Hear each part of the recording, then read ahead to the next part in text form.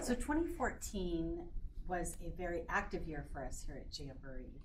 I would say I would kind of group it into two areas. Definitely in our development, we continued on to produce high quality affordable housing, break ground on a few new developments here in California.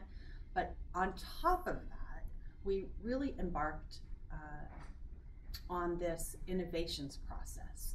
And the goal there was to take a look at what is Jamboree doing right now and how can we expand and really deepen what we're doing in our communities. And so in order to do that, we brainstormed as a group, and the group included both our staff and our board members, and we put together a list of about 15 different ideas on new lines of business or expansion of existing lines of business. And then on each of those, we fleshed them out to determine where could we invest our resources, including our capital and our staff resources, in order to get a return both on our social impact to the organization and on our money to the organization.